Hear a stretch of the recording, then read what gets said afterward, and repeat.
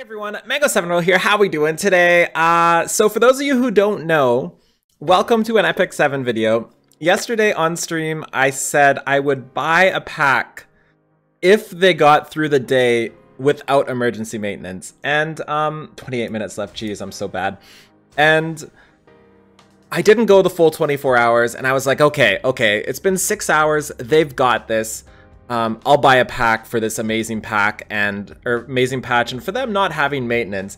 And sure enough, I buy the pack, and then like an hour later, there's like 5 hours of extended maintenance, and rip my money, but oh well, I'm super glad supporting. And for those of you who don't know, we got a lot of stuff from that maintenance last night. It was in the middle of the night too, which is the perfect time for it, and I just want to show you guys what we're getting, and there's also only a small amount of time to get this stuff. So please make sure you get it. So all the things we get here, we get 80 stamina, 2 lab tokens, 120 stamina, 2 leaves, I can accept this one, 10 covenant summons, a souvenir from Queen Azumashik's coronation, contains one of the following items: Rikoris, gold transmit stone, galaxy bookmark, covenant bookmarks.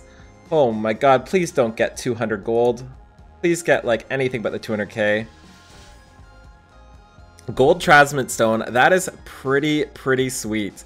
Epic ring charm. Also, that means I can do a moonlight summon in about an hour on stream. That's enough for a moonlight. Hype on that. We also get an epic ring charm. We also get an epic necklace charm. We also get an epic artifact charm. We also get an epic artifact charm. We also get this tier 5 Azamanus' fighter armor. I'm not sure if this is ooh, that says speed set too. I'm not sure if that's the same for everybody. After the all coronation souvenirs, yeah, I don't even know what that says, don't care. We get another set there that was counter set, which is a set I really want to get made up for my Araminta, so I'm really excited for that, and I hope that's good. We're also getting gold locks. We're also getting 120 more stamina, one of those, and Alexa, that's really funny. Alexa is giving us a small sun badge. Like that's just really funny to me. And we're also getting an Erikion Carapace. That's insane. So what a cool thing to wake up to do today. But make sure you get it ASAP because it's only out for like half an hour, or not half an hour, like 24 hours or something like that. So let's get on to the actual subject of the day. We're gonna give you guys my daily summon. I usually give my daily summon to Twitch, so let's do that first. I know you guys want to see this. Don't really care what I get. I would love anything. I would love haste, but I will take a 3-star artifact instead. 3-star character. There's none I really want, to be honest at this point. Hazel. That's actually one I'm okay with because of her specialty coming soon, and I don't have enough to MLB her. So pretty stoked about that. That's actually the best thing I could have gotten. I totally forgot I needed those. Anyways, let's go into what we're actually here to talk about today, and that is buffs, nerfs, and why they're good. So for those of you who don't know, yesterday they did a huge nerf towards the Holy Trinity, they call them. They also gave us the best feature I've ever seen in any gacha game. This is 2 of the best features I've ever seen in any gacha games. Not even 2 of the best, the 2 best features I've ever seen in a gacha game, both in one game. One of them is the rerolls at 110. That was amazing. And 2 of them is this thing we're about to talk about now, which is the recall system. So for those of you who didn't follow the patch yesterday, we're getting a recall system. And what you do is you just hit this recall button here, and you get everything back. So we get all the phantasms, we get the gold we spent, we get all the awakening materials. Everything you spent on that unit will get returned, every last thing. It is bonkersly amazing, and the reason why they did this is because they nerfed a bunch of characters. And I just want to talk about why nerfing is a good thing. If you've played Summoner's War, in the comments below, yell at me for saying Summoner's War as always. Then you'll know buffs and nerfs were like the most exciting parts of the patch because it keeps the game super fresh. Like everything changes, it's all fun, you get to switch around your units, you get to try new things, and you're not pigeonholed into the same units every time. There's 2 ways I think nerfs are a really respectable place and a respectable thing to do. One of them is when they just take over something, like when something is so good that they just super take over something, whether it's PvE or PvP. And a good example of this is the Holy Trinity, which is Elson, Rikoris, and Tieria. Them together basically made the entire game easy mode. It made you be able to do things I can't do with half my gear. So that's not cool, and that's something that needs to be fixed, especially when it's gated behind a 3-star Moonlight summon. I'm really glad they did something about that. And next up is when something just becomes really oppressive and unfun. So a good example of this would be something maybe like ML Ken. If ML Ken was like a 4-star or a 3-star normal side unit, something that just would make things super unfun for people. That's another really good reason to do it. And if you have to base your entirety of your team around that unit, whether it's to face it or to use it, that's another way for buffs to be, or nerfs to be had.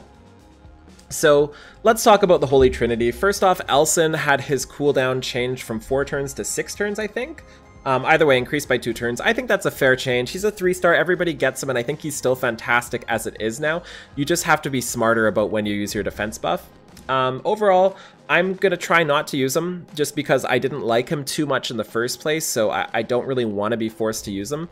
The next one is, Rikoris. I don't have Rikoris. Everybody, he is saying he is completely trash, and I don't believe that. That's another thing I want to get through to you guys. Don't follow the mindset of everybody else. If you see somebody say X is trash, Y is trash, don't believe them. Think for yourself and try to figure it out yourself. A good example of this is Destina. People are saying Destina is trash now. She really isn't. She's still fantastic.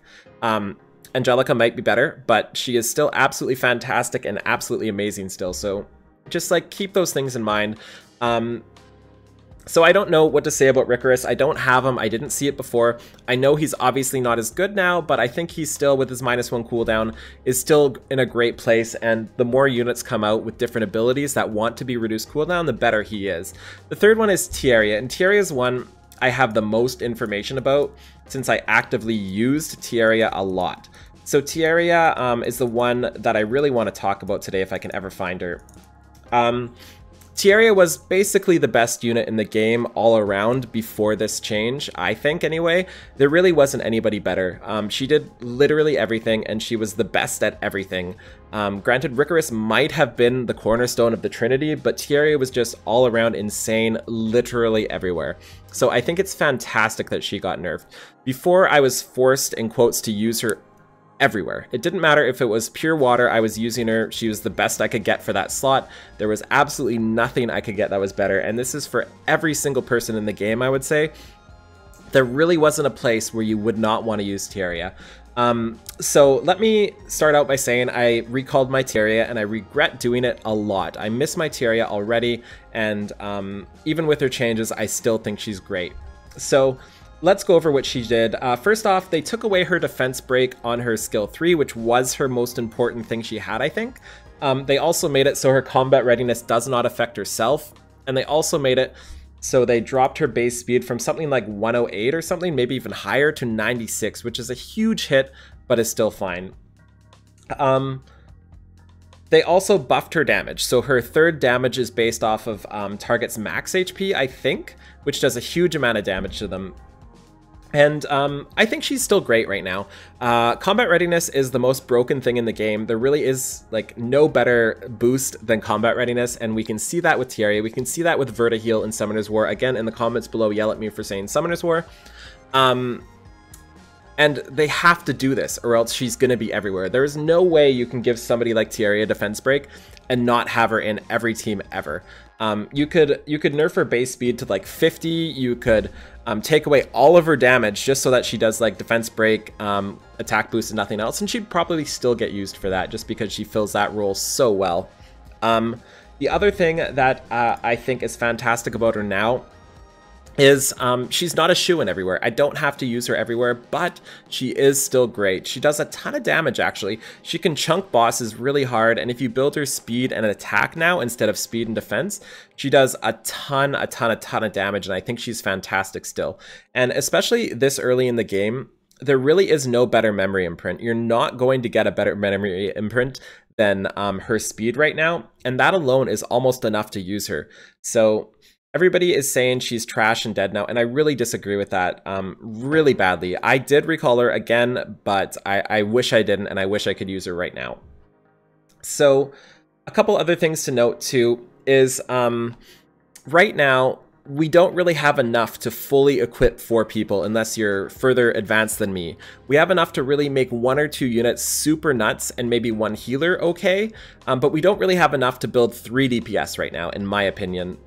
And that's why somebody like a combat readiness booster is so good, because you can focus on your 2 units, give your combat readiness booster not the best gear, but fast gear, and that's all that matters. And your other 2 people that are geared well get more turns, and you get exponentially better because of it. That's one of the reasons why I miss her right now, just because of that combat readiness boost. And a lot of people ask for replacements for Tieria, and I really don't want you guys to think of that. I don't want you guys to think you have 4 units and that's it for the entire game.